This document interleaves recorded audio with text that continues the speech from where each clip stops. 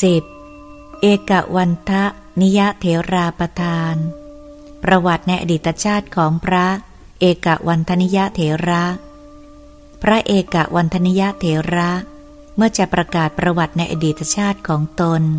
จึงกล่าวว่า 48. ข้าพเจ้ามีจิตเลื่อมใสมีใจยินดีได้ไหว้พระพุทธเจ้าผู้ประเสริฐที่สุดพระนามว่าเวสสภูผู้องอาจสามารถมีความเพียรทรงชำนะวิเศษ 49. ในกลับที่31นับจากกลับนี้ไปข้าพเจ้าได้ทำกรรมไว้ในครั้งนั้นจึงไม่รู้จักทุกขติเลยนี้เป็นผลแห่งการถวายอภิวาท 50. ในกลับที่24นับจากกลับนี้ไป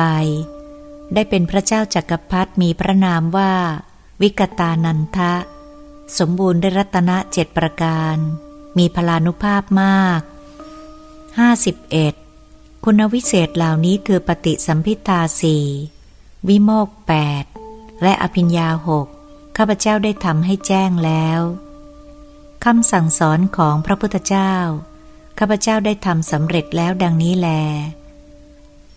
ได้ทราบว่า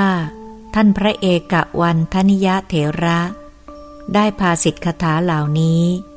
ด้วยประการฉนี้เอกวันทนิยเถราประธานที่10จบอลัมพนะทายกาวรรคที่23จบบริบูรณ์